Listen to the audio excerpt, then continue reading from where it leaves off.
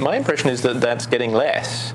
I think, when you and I first talked about ALK, which is, 3 years ago now, it feels like it was longer, but it's really a relatively short space of time, there was a big gap. But now, the community has got their head around it, the patients have got their head around it, and they're going in and demanding it. Most of my patients have had EGFR and ALK testing done when I see them for a second opinion. And I think, again, with the idea that a commercial company will say, we'll make it easy, and there are some which are already doing multiplex testing, it's going to come and that gap will get smaller. I agree with you, but I think it's partly regional. I'm astounded by the number of patients I see who have not had any testing, who clearly had sufficient material, where weeks have gone by and it's not been sent out. I think clinicians know that these tests exist. They know that they should probably do them. They're confused as to which ones they should do. They really don't know very much about the multiplex platforms that exist. They're not sure which company they should send it to. They're not sure which tests each company can do. Yeah. And it's that degree of sort of confusion and bewilderment that I think fuels some degree of stagnation on the parts of some of the community physicians. Increasingly, certainly they do EGFR. And I think they do it correctly. They do it pretty much on all adenocarcinomas and all never smokers, even the occasional squamous cell patient who's a never smoker or remote former smoker. But they really aren't sure what else to do. And because the numbers in their practice are limited, it's relatively rare that any of them have seen an ALK translocation or ROS1, and they think, well, what's the point?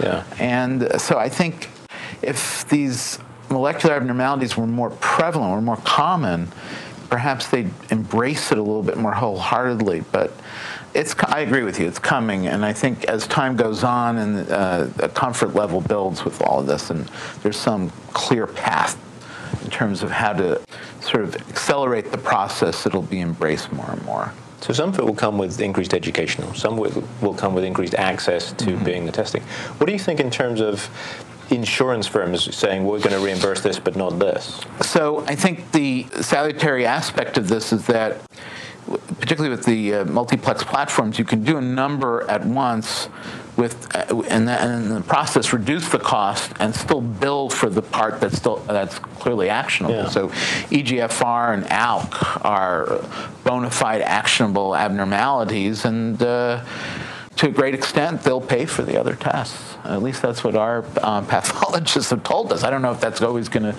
be the case, but as we develop new drugs to target some of the other molecular abnormalities, I think that the reimbursement will expand ultimately.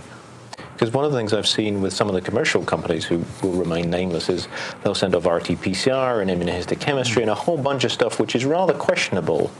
And presumably they're charging somebody for it. They're for-profit organizations. Of course. And I think we could certainly tighten down on wasting tissue and wasting resource in that regard. I think I'm still alarmed by the propensity of some of these companies to do markers that really have not been validated, particularly those for the cytotoxic, so ERCC1 and TS, as far as I'm concerned, has not been validated in lung cancer.